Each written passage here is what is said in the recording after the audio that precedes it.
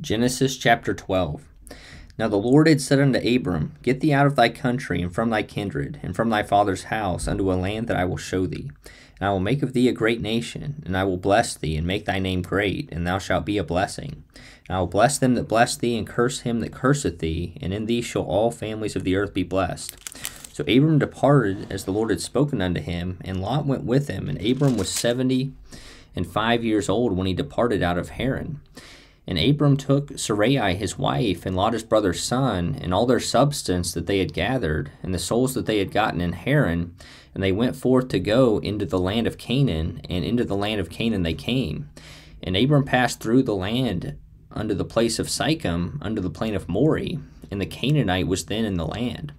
And the Lord appeared unto Abram and said, Unto thy seed will I give this land. And there builded he an altar unto the Lord who appeared unto him. And he removed from thence unto a mountain on the east of Bethel, and pitched his tent, having Bethel on the west, and Hai on the east. And there he builded an altar unto the Lord, and called upon the name of the Lord. And Abram journeyed, going on still toward the south. And there was a famine in the land, and Abram went down into Egypt to sojourn there, for the famine was grievous in the land. And it came to pass, when he was come near to enter into Egypt, that he said unto Sarai his wife, Behold now, I know that thou art a fair woman to look upon. Therefore it shall come to pass, when the Egyptians shall see thee, that they shall say, This is his wife. And they will kill me, but they will save thee alive.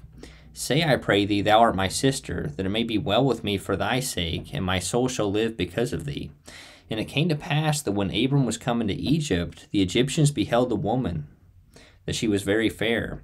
The princes also of Pharaoh saw her, and commended her before Pharaoh, and the woman was taken into Pharaoh's house.